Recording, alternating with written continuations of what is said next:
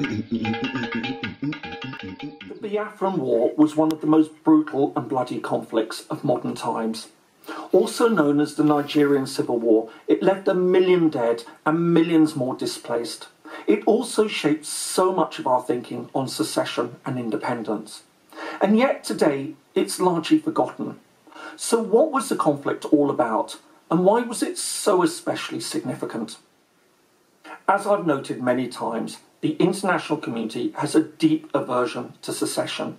States particularly detest unilateral secession.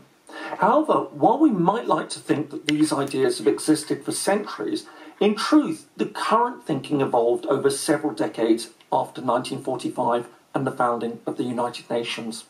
In particular, contemporary attitudes to secession can be traced back to two very specific cases of separatism that occurred in Africa in the 1960s. However, while Katanga's secession set out the idea of opposing unilateral secession, these ideas would not be truly cemented until the Biafran War just a few years later.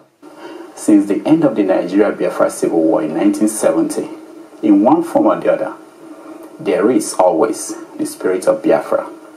The spirit became a movement when Rafu Wazulike launched the movement for the actualization of the sovereign state of Biafra Masab. Because the movement used to be a spirit, it transformed over time across several landscapes, under several leaders. At one point, it was simply the Biafra of the spirit. At other moments, it was the Biafra of the mind. And then arrived Nnamdi Kanu.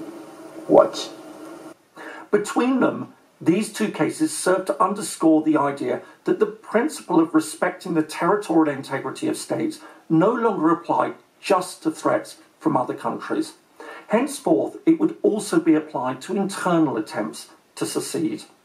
But the Biafran War also stands out for another reason. Also known as the Nigerian Civil War, it's now largely forgotten in the wider world. And yet, when it took place in the late 1960s, it was widely considered to be the humanitarian tragedy of its era. Over the course of 3 years it lasted, it's estimated that well over 1 million people died, either directly in the fighting or as an indirect result of the famine and illness arising from it. Because you know he's not going there to negotiate Biafra. You know that. Of course, we know that very well. Okay. What will happen to him is this. Already, we know that some of them live in Abuja and Lagos axis. There is nobody that speaks for the Yoruba nation that lives in anywhere in Igbo land or in Biafra land. There is no prominent Hausa person that lives anywhere in Biafra land. What we are saying to this man and his light is that, of course, they will underestimate us because those that have gone before us have made threats and didn't carry it out. This time it is different.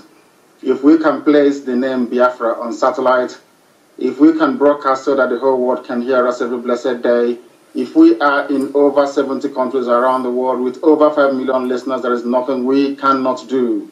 This time around, things are very, very different, believe you me. Very, very different, and very soon the world will hear about it.